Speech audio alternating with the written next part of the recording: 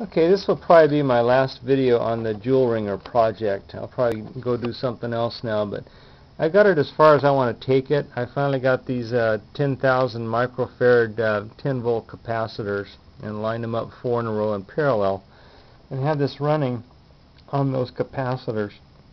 This will run for me at that light level about 3 minutes. That's it.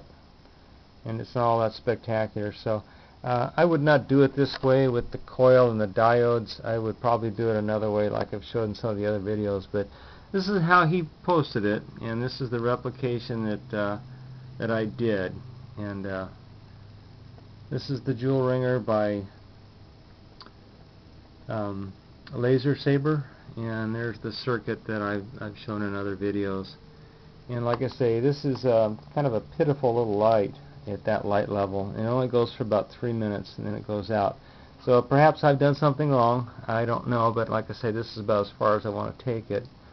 Now, there's a lot of things you can do with it, and I may do another configuration to get more light, because that's really not usable light. That's just, you know, a luminescent glow light, like a night light.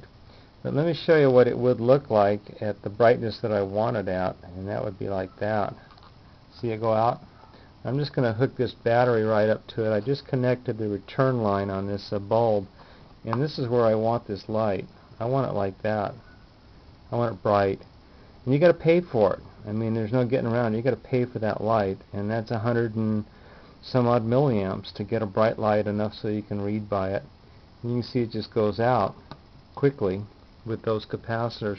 Now, the last video I showed a supercapacitor. A supercapacitor is vastly better than these electrolytic capacitors at 10,000 microfarad.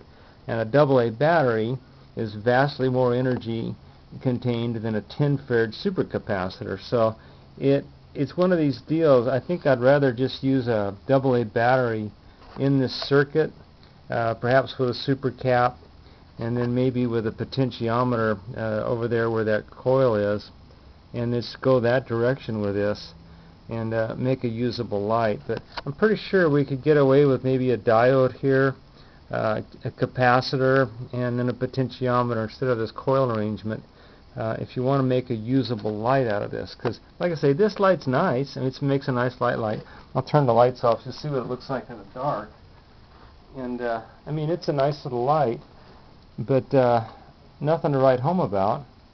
So anyway, I'm going to go another direction with this, and I do thank Lasersaber for this this great circuit. It was a lot of fun to work with, and that's, like I say, as far as I want to take this replication. Thanks for watching.